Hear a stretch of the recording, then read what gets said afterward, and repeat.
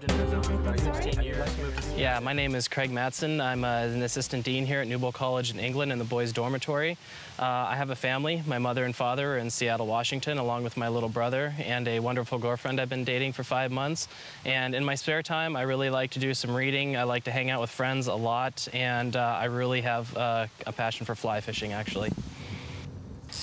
Jesus' second coming. It's really always a topic that I've been fascinated by. I remember when I was a kid, it just seemed like this utopian fantasy that was too good to be true. And, you know, now that I'm older and I'm starting to have a faith, I really just want to discover more and try and solidify the faith I'm trying to have. What do you want Oh, definitely. Yeah, my name is David Billett. I'm a family man. I'm 46 years old. I have a wonderful wife, Pamela, and 3 children, my son and my oldest daughter and my youngest daughter, who's 5. I spend a lot of time running a small business. We're a healthcare provider, and I've been involved with that for the last 2 years or so. Apart from that, I spend a lot of time trying to renovate this house that we've been in for the last 5 years or so. We just want to get it right. So a lot of DIY, and that takes up a fair amount of my time. Second coming of Jesus, well, that's, I think, is a very interesting subject, but I think a lot of people don't necessarily appreciate what that really means. And as just an ordinary person, look around, I see that something spectacular is going to happen. You know, it just seems to be on the cards, and it's something which I think that if it's going to happen, people need to know a lot more about. So I'm very keen to be part of something that's going to present that in a very positive light. You are a part of something called Mind the Gap, where we're taking a look at life's big gaps. We're using as a metaphor the journey of the English tube system. On the platform, 3 words, Mind the Gap. I don't have to keep telling you guys this. Don't you know that that's what happens when you get onto you don't want me to say subway, as you get onto the underground? Isn't there even a voice that comes out? Mind the gap, mind the gap. Reality is, however, that life is that way. There are gaps in life. To introduce our gap, let me tell you a story, okay? Millionaire. You can identify with that, can't you? Oh, yeah. Millionaire businessman. Worked hard, worked his way up through the system. He's holding the portfolios. 14-year-old little girl. And I have a little girl who's 18, going on 25, so I don't have a hard time imagining this. Anyway, tragic story. You hear it in the news all the time. She's kidnapped. Somebody knows the man is wealthy. He goes, this unknown assailant goes for the little girl. And sure enough, the millionaire papa, frantic and beside himself, and hours later, here comes the phone call, and you guessed it, it's a request for ransom, 20 million pounds. We need it delivered at such and such an address at such and such a time, and we've all read the news accounts similar. He asked for enough time to liquidate some portfolios, scrounges up the cash, delivers the 20 million pounds on time at the precise site, and walks away. I have paid the ransom. And you know what? According to the story, he never picked his daughter up because he made the ransom. He said, wait a minute. There is something absurd about a story like that. And you're absolutely right. That's the whole point of the story. Of course it never happened. Can you imagine? Hey, come on, Lee. Can you imagine a millionaire dad, even not a millionaire dad, but 20 million pounds for ransom? And wouldn't you be there to get the precious life that you have paid the price to return? Having told that fable, I want to put 2 pieces of evidence on our imaginary table. Okay, both lines are straight out of ancient scripture. But I want us, and I want those of you who are looking in over our shoulders, I want you to kind of contemplate this, because they expose the gap that we're going to ponder today. Let's put the first piece out. David, do you have it, please, from the New Testament? Page in the New Testament belonging to a little book called 1 Timothy. This would be chapter 2. Let me read a couple lines, please. Verses 5 and 6, David. 5 and 6. For there is one God and one mediator between God and men, the man Christ Jesus. Okay, so it's talking about Christ Jesus. Okay, and he is the mediator between God and the human race, all right? That's right. Who gave himself as a ransom for all men. Ah. Who gave himself as a what? A ransom. Gave himself as a ransom. We had a conversation not long ago about Mel Gibson, the Passion of the Christ, the meaning of the cross. That's what that's talking about. Oh, so the cross is a ransom. It's a payment that the God of the universe, according to the book. All right, you might be saying, look, I'm not even sure there is a God in this universe. And if you're just joining this journey called Mind the Gap, be sure you get some conversations that we've already had, because we wrestled with the issue of a God in the universe and the question of faith. But the book is saying the cross is about this God making a ransom payment for the human race. Okay, so that's that line. Thank you, David. Lonnie, let's put one more line out on the table, then we'll have a man on the street polling, and we'll move into the free-for-all. What do you got, Lonnie? John chapter 14, verses 1 to 3. Do not let your hearts be troubled. Trust in God, trust also in me. In my Father's house are many rooms. If it were not so, I would have told you. I am going there to prepare a place for you. And if I go and prepare a place for you, I will come back and take you to be with me, that you also may be where I am. Thank you, Lonnie. Right there at the ending. And by the way, those words were spoken according to that narrative and that record less than 24 hours before the Passion of the Christ, before Calvary actually came. So on the eve of his execution, this Jesus of Nazareth says, I am coming back. I'm going to leave for a while. I'm going to my Father's house. I will come back. When I come back, I'm coming for you. Okay, so we have the ransom, payment made at Calvary, and then the promise, I'm coming back to, I'm not leaving my little girl here. I'm coming back for you. I want to come back for all of you. Two pieces out on the table. And by the way, help me out on this. There are world religions, but as far as I've been able to ascertain, now correct me if I'm wrong, this religion that speaks of a God coming to earth, becoming human, paying a ransom and dying for the human race, leaving and then returning to earth, I don't believe, outside of the religion from that book, I don't think there's another world religion that teaches that. It is unique. It's unique, this teaching of Christianity. Very unique. Okay, but that's where the gap is, because everybody's heard about this, but the second coming of Jesus, Lee, what's heard on the street? What are you hearing? All right, let's see what we got. What are people saying?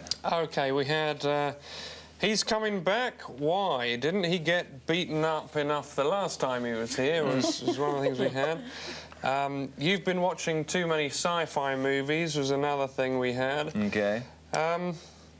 Somebody said, what does he need to do that for? Why doesn't he just beam everybody up? I guess that's the sci-fi connection Sticking again. with Star Trek. Yeah, that's right. Or just say a few magic words and wave his God wand or something and put everything right. Why don't just get rid of the nasty people, get rid of the bad things in the world, and just let us, the rest of us, get on with life. So there was that.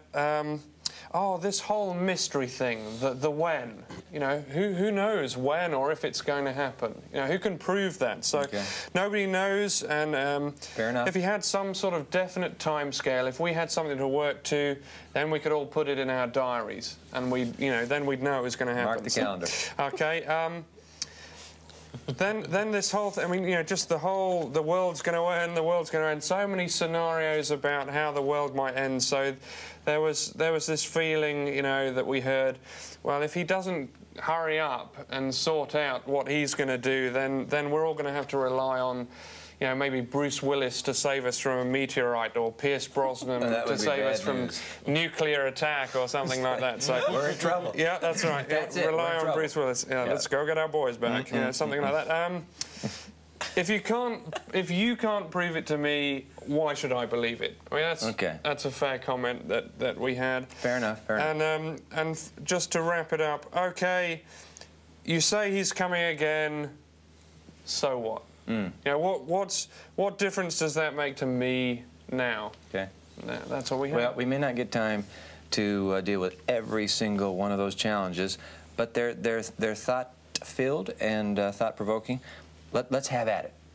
Let me go to the I don't know what number it was there, Lee, but how far-fetched is this scenario of the human race or the planet coming to an end? Is that some kind of local fringe notion? What are you hearing? You've just got to look at how many films there are around. You know, like I was saying, you know, and we mentioned Bruce Willis. I mean, you've got volcanoes. What we were talking about earlier, tsunami. Yeah, massive tidal waves, meteorites. You know, nuclear threats, disease. Is this just Hollywood's kind of trying to make a few extra bucks? But that's going to be an outworking of common thought, though, isn't it? Really, because they're going to be latching on to things that it's like, you know, what can we make the money out of? And it's like, well, you know, it was the Cold War and that was working when that was in people's heads. The day after. You know, we're going to see more and more films about terrorism, sadly, but, you know, that's just what you're going to get. Interestingly enough, 2 nights ago, in the little flat that I'm staying in here,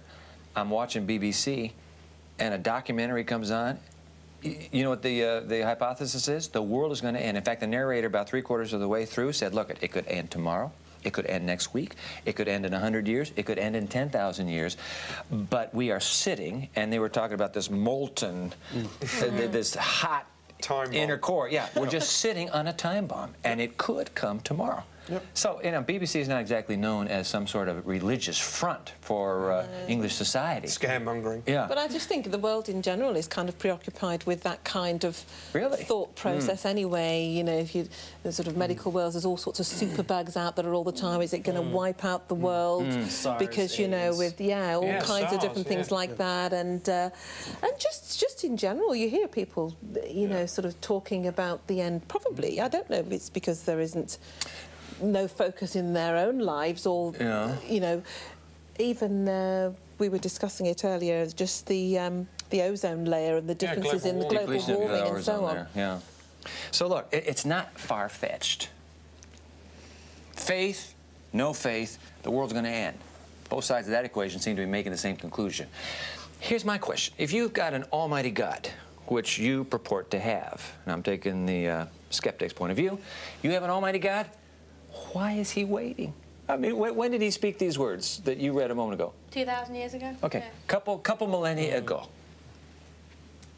Hey, hello. Is your stop, your clock off? Yeah, it's a long time. Yeah. However, So why wait? However, he is the father of the whole world. People that were alive then, and the people who are to come now.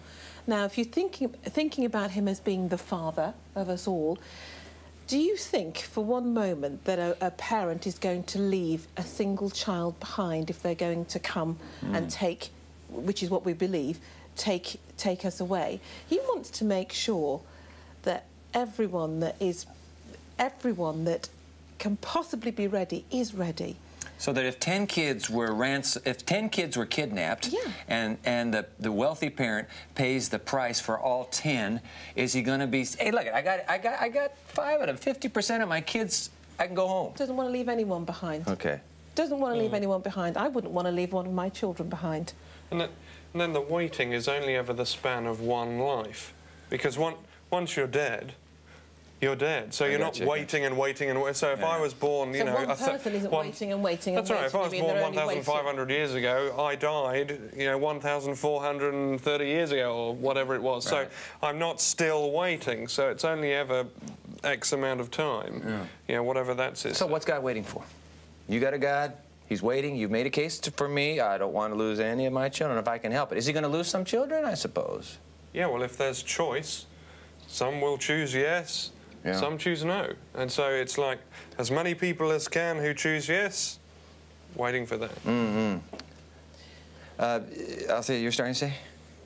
Yeah. No, it was just kind of an agreement, because we do have choice.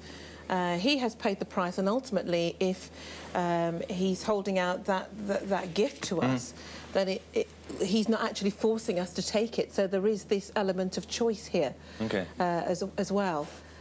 So that's why he's waiting. What he's waiting for is...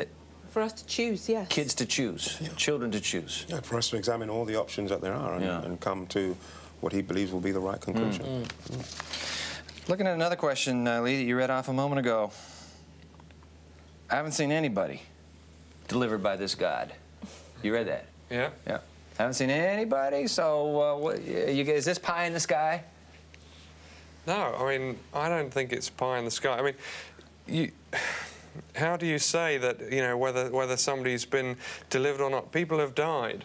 How do you know whether they're delivered or not? Just because, you know, they died, you know, you can't then judge them. I'm not in a position to judge, you know, who has been delivered and who hasn't. So it's not really pie in the sky in that context. But if you're waiting to see people drifting up off the bus, you know, around you. Because there are scenarios like that out there, aren't there?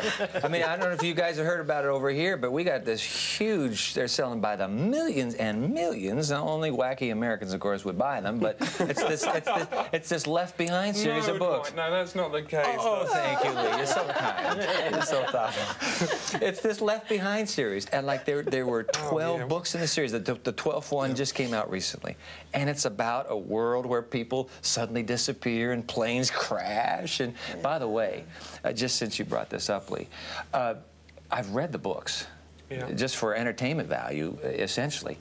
But in terms of looking at that ancient document that you've got somewhere on your couch, I can't find anything about snatching away and an earth going on and this secret appearing of Christ. I can't find anywhere where, in fact, it's corroborated. Everything I read says it's going to be like the BBC scientist was saying a couple nights ago. It's going to, boom, the whole world will know this is it. Curtains. However it comes, the whole world's going to know. Everyone. But let me ask you this. If this is pie in the sky, because we got into that a moment ago, if this is pie in the sky, would you still believe it? Nice little thought, nice little theory. It really isn't true. Would you still believe it? No. I mean, in all honesty. Well, then that leaves you in. It's like if you were to accept and say, okay, it's not really true, but I'm going to believe it anyway. You know, then you're not really looking forward to. There's no hope there. There's nothing. There's nothing useful at the end of it. It's just following a crowd for no real reward, no reason. You know, once in a while I hear people say, the problem with you that believe, you that have faith in this Jesus of Nazareth, it's just kind of groupthink. You guys are just, everybody has to think this way and kind of march in step. But I am reminded, probably the greatest Christian who ever lived, and I think most scholars and historians would suggest so, St. Paul. Paul, you've heard of Paul. Little book we call 1 Corinthians. He says there in chapter 15, if there's no such thing as a resurrection, which essentially would mean no second coming. Just if there's nothing true about the resurrection, we would be the dumbest people on earth to be pursuing this myth. Because what do you get out of it? I think I would go for you only go through life once, grab for all the gusto you can mentality. Well, exactly, because I think if you believe that Jesus is going to come again, and you believe all the things, all the sort of the guidelines that he's given you to prepare yourself for his coming, living that sort of a lifestyle that is going to be conducive to you enjoying heaven, then, you know, sometimes part of that road is not necessarily easy, and lots of us have gone through so much heartache and misery, and we've had ups and downs in our lives, but yet you still kind of continue on that road because you know that eventually you are going to sort of hit the prize, if you like, and Jesus is going to come again, and you know, our lives will be better. If there wasn't anything, what would be the point of, you know, doing this? That's my point. It does give you a sense of hope that, you know, because like you were saying, everybody suffers to such an extent in life. I mean, there's no one that, you know, goes through life without experiencing the, you know, the pain of being human. And, you know, the fact that you know that maybe this life isn't everything, that one day, you know, it's going to be made up to us, the things that we've suffered for. You know, we're going to be compensated, for want of a better word. You know, the Bible talks about our reward, you know, the fact that we've endured, you know, the 6 million Jews that got tortured in the Holocaust, you know, one day justice is going to come and they are going to be compensated for everything that they suffered, you know. And I think that that's a very important concept to do with the second coming, that, you know, justice is a reality in our world. It's not just, because so often there's injustice that we see around us, you know, the bad people get away with it, you know, but God says, no, one day, you know, there is such a thing as judgment. There is such a thing as a final. And our postmodern society is very, very much, all of us as postmoderns are very keen on justice being served. That's right. I mean, the national press, that's all the media watchdogs are doing, watching for every little miscarriage of justice and then zooming in on. Why? It's because as human beings in this 21st century, we're saying justice must be served. And there are a lot of people living with that injustice. Still, sad to say. You know, we've been doing this hypothesis, end of the world, and the world deals with those scenarios. Let me just also put on the table, while we have a moment here, let me put on the table the picture of this ancient book as to how the world will end, what it looks like in the book. Okay, no sci-fi now, no Hollywood, let's just go to the book. You have the Bible nearby. Pull your Bible out. Take a look at the Gospel of Matthew. This would be the first Gospel in the New Testament, Matthew. Take a look at Matthew chapter 24. Matthew 24. Because we got to get beyond this Hollywood visualization. How does the book itself, and by the way, these are the actual words of Christ as they're recorded in the New Testament, so I want you to read how Jesus himself described the second coming. You've got Matthew 24. This whole chapter deals with the second coming. Would you mind dropping down to verse 30? At that time, the sign of the Son of Man will appear in the sky, and all the nations of the earth will mourn. Okay, now, Althea, so this is the moment Christ is returning to earth. According to Scripture, this is the moment when he returns. There's a sign in the sky. Something appears in the heavens, all right? Yes. They will see the Son of Man coming in the clouds of the sky with power and great glory. He will send his angels with a loud trumpet call, and they will gather his elect from the four winds, one from one end of the heavens to the other. Okay, so you have this kind of visualization. There's this massive cloud. You know, I imagine like a fireball or something. There's this cloud. It's big. And it's big, and it's coming. And is this the one where there's a trumpet call? Yeah, what's up with this trumpet call? You can imagine people like when you see these people and there's a tornado coming and everybody's, honey, get the video camera, there's something coming. You can imagine it's like, whoa. Now listen, you guys laugh, but where I'm from, back in the Midwest of the U.S., yeah, we get tornadoes. And in fact, we have tornado horns mounted up on telephone poles. So that in the event, of an approaching tornado, these loud sirens go off, just this whooping siren. I tell you, you hear it, man, and you head for shelter. Why? Because this is a warning. This is trouble coming. So Matthew describes this moment. You got this sign, apparently Christ himself sitting on this cloud of fire, and there's this tornado siren or a trumpet or something is going off.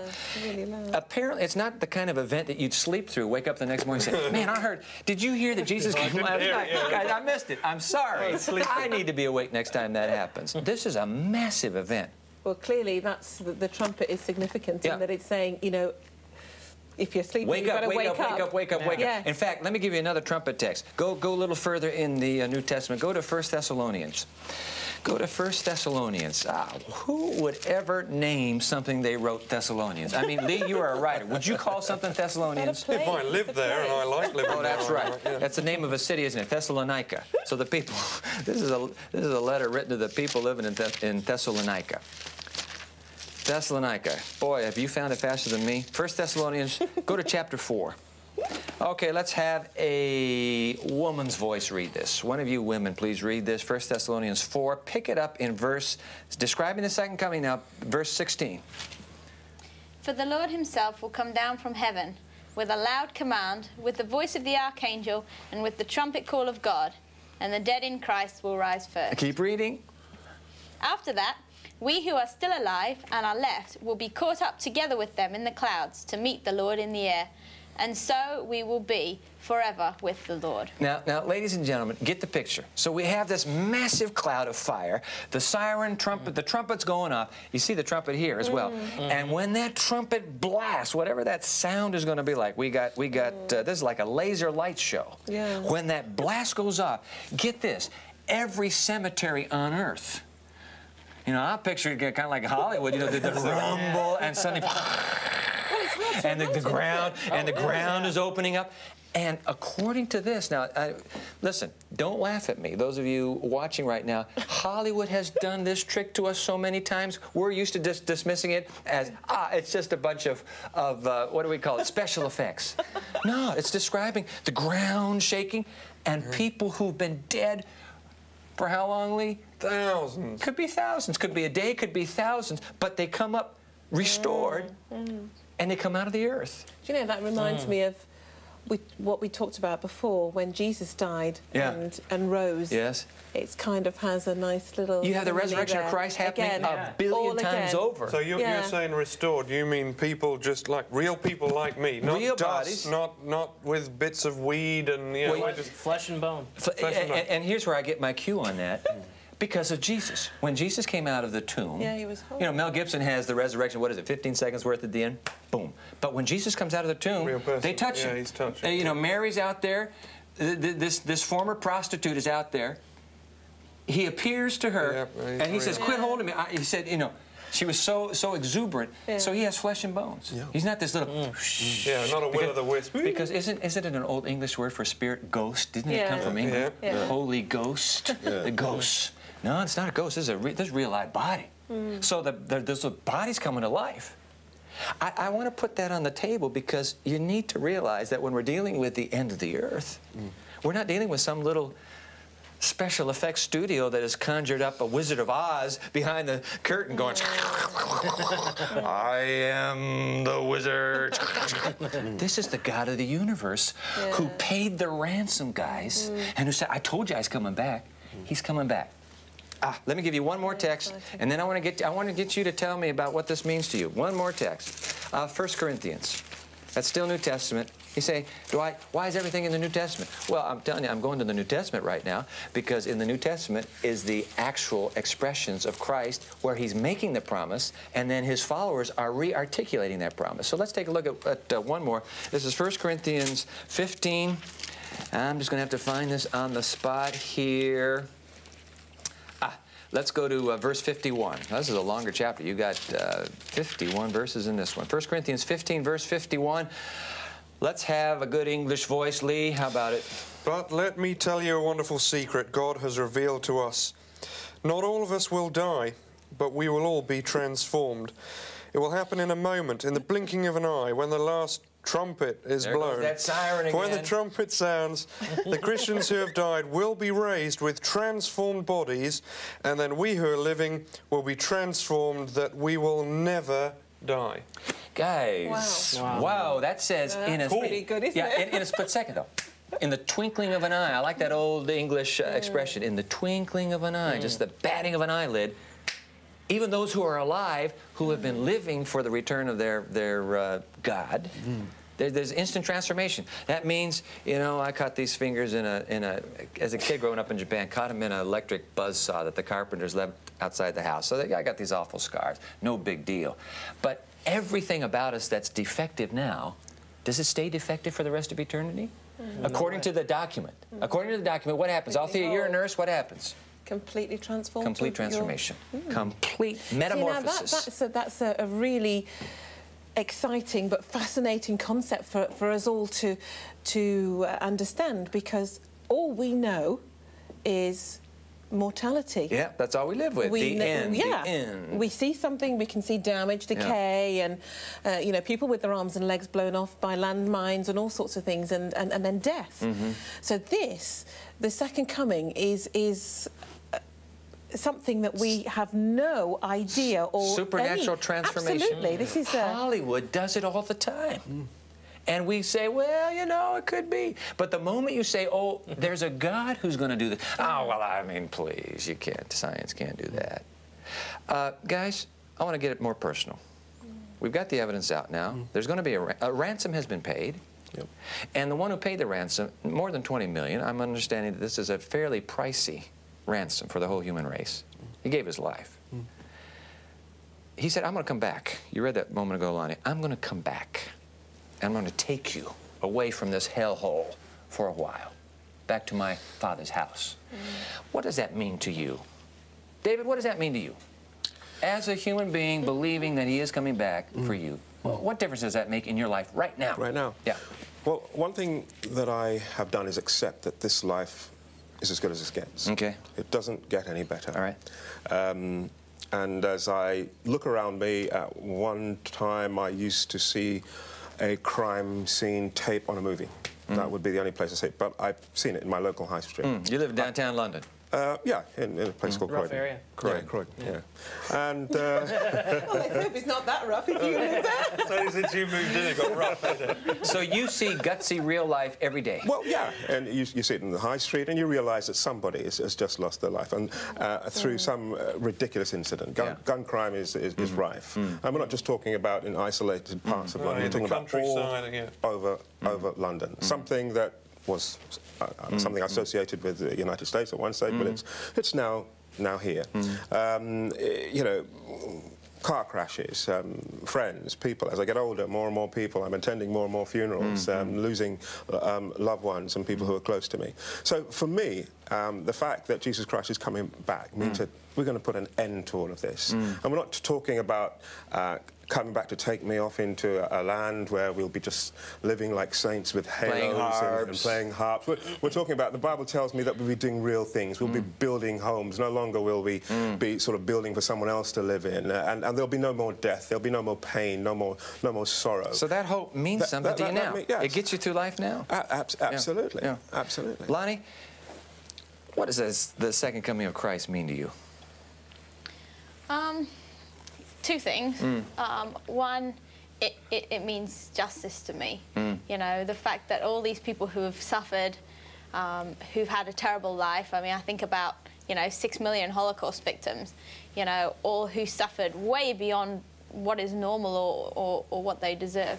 You know, the second coming talks about justice and talks about, you know, a judgment, and things are going to be put right.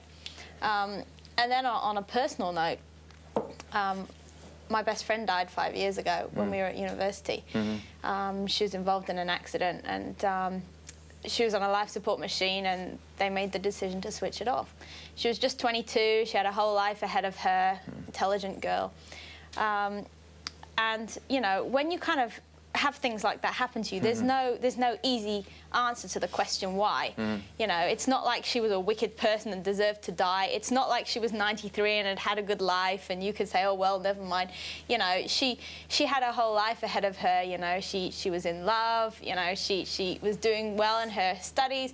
You know, and you just look at that situation and say, you know, there's something not fair about that. And not only that it's not fair, but, you know, I miss her, you know. It's not fair for me either. You know, I want to see her again. I have good days and I want to share things with her, and she's not there to share with. And, you know, I experienced something and I want to call her up and I can't. And, you know, and the second coming says to me, like we just read about it in the Bible, you know, that there's going to be a resurrection. There's going to be those people who have died are going to come back to life again, and I'm going to see her again. And that, you know, that says that hope to me of, you know, it's not the end. Death has been conquered by God, and, you know, maybe one day I am going to get the opportunity to sit down and catch up with her all these years that we've missed. I can show her my pictures of all the new things that have happened, you know, or whatever, you know, and I'm going to be able to reconnect all those missing years. And I can't wait, you know, to get to heaven and kind of catch up with her because, you know,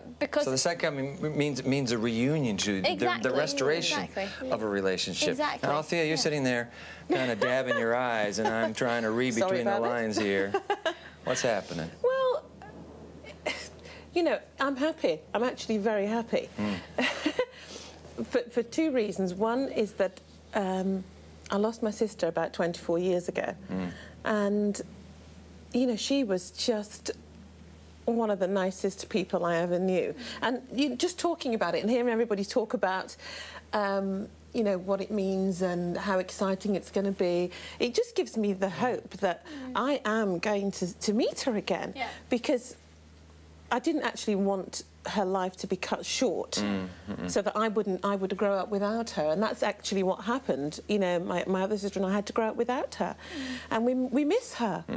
And so for me, that is Jesus coming again and giving us all another opportunity to share our lives is just a fantastic opportunity that I personally don't want to miss out on. And the other aspect is that, you know, for many years I've worked in hospitals and I've worked in intensive care units. I look after very sick and dying people. I've had to switch people off machines before now many times, and to look at the effect that that has. I mean, and I know, I mean, I'm crying with the family because I know what they feel like. And, you know, once you've had someone die, you can't help it, really. I know it sounds perhaps just a little bit trite, but it isn't. You're actually feeling it all over again. You're feeling it with them. And I quite often have to tell them, you know, this is not the end. Now that I've got my own, the faith and the hope for myself, I've got to tell somebody else, because that is the reality for me, because otherwise what else is there? Yeah. Thank you all for sharing from your heart. David, the second coming of Jesus means a deliverance from a society that is just imploding on itself, socially, morally, economically, ecologically, the whole thing. Lonnie, the reunion, the reestablishment of relationships. And Althea, the rebinding of the family. And I suppose that's the greatest pain on earth today, is the loss of our families. We live with that. The relationships within the family context that means so much to us. But can you see again, can we be reminded again, and those of you watching right now, you're saying, hey, this is new stuff for me. I've never heard of this before. The world coming to an end. Hey, listen, we've been living with end-of-the-world scenarios now for a century. Ever since science has progressed to its present state, everybody's looking at end-of-time scenarios. So we know the world's going to end. But out on this little imaginary table now, we have the fact that somebody in this universe has paid a ransom. He paid it, the ultimate ransom, in which he gave himself. He gave his life. Anybody who pays a ransom that expensive is not going to walk away and say, I paid it, forget about bringing the kids. Those kids are mine. 6 billion children are mine. You may be one of the 6 billion. If you're alive, you are one of them. I'm one of them. We're all one of them. But the point is, the ransom's been paid. The promise has been made. I'm going to come back for you. There is a hope that can lift us up above the miasma, above the mud and grime and grit of survival.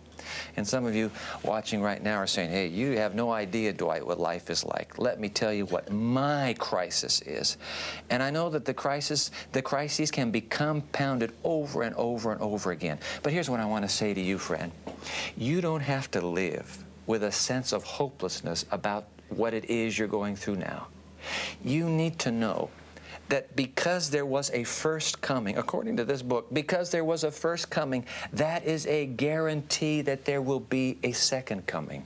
We haven't been left here on this planet to fend for ourselves. We are not little flotsam on the sea of chance and change and, well, just make it on your own.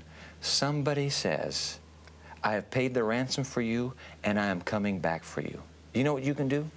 You can invite that someone to step into your life. It's as simple as that. You say, Jesus, if you really do exist, Jesus, I'd like to invite you to step into my life. It is a mess right now, but surely, if you are the Almighty One, you can take the jangled shards and broken pieces of my life and you can reshape them into a beautiful mosaic. Jesus, whoever you are, if you're the Savior, come into my life and let me begin all over again. I want to live with your hope. Guys, it's that simple, is it not? He says, I have the hope. You tell the world about my hope, because every man, woman, and child who finds out about the hope has the invitation to accept that hope. I hope in these next moments, as you contemplate this business of hope, living with hope, I hope you'll make that invitation to this same Jesus and invite him into your life.